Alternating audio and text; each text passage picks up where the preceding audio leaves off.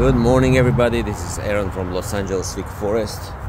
It's a beautiful cloudy weather in Los Angeles, and they keep adding more clouds by cloud seeding, of course.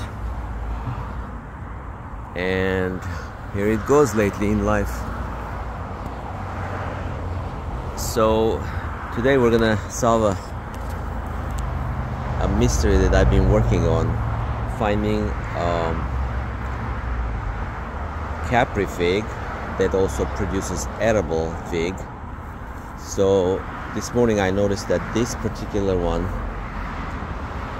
looks and feels like edible fig. It's not fully ripe, but it's soft enough to see the inside and taste it if it's edible. So as you see here, this one is Capri. Oh, it fell. Okay, so that was Capri, and we saw there is also documentation of this fruit being Capri at my friend Emma's front yard. That's been growing from a seed. When she bought the house, this was already growing, and it was tiny. Now it grew up to 3 limbs, and it's doing really well.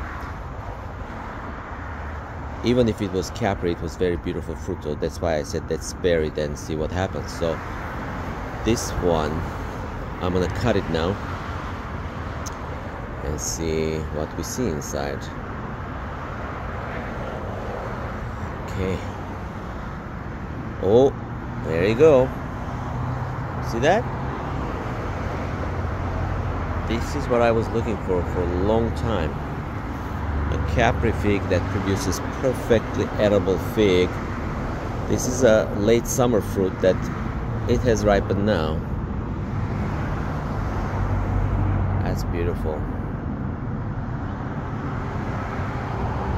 So now I can be happy because I've been looking for this kind of tree for the longest time, and as you see, I mean, there is no secret to it. It's not grafted or anything. See, it's just tied to a blueberry bush, just to keep it a little bit leaning back because it was leaning forward. I have to open that wire to release it from the stress. So that was the little stalk for a, no, this was a branch. I thought it's a stalk for Capri, but it's not.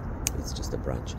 But there was fruit on it, and it was Capri, and I have the pictures of it. I'm gonna attach it to this video.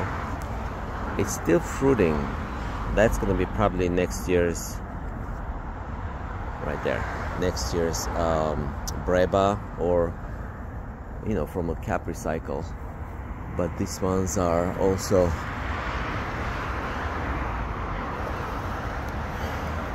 see the fruit signs over there. Yeah, so it's an ongoing thing. While it produces Capri, it also produces beautiful edible fig, and I'm so happy that I kept following this one, because this is very important for me, because this is an interesting fig tree, and I always wanted to find, look at the pattern inside. It looks like a pattern of Breba. Look at the tree pattern, so we call it. A trunk and a big bushy head of a tree. That's a typical giveaway for a Breba. Now I don't know what's going on with this. I don't know that part about figs yet.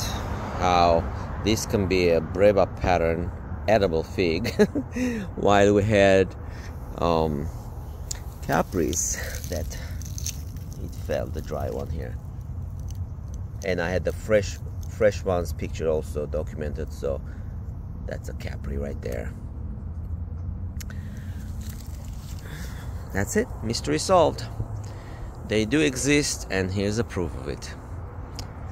This is Aaron from Los Angeles, and that's the tree behind me, and I'm gonna nurture it and grow it to see what happens. Have a great day. Until next time.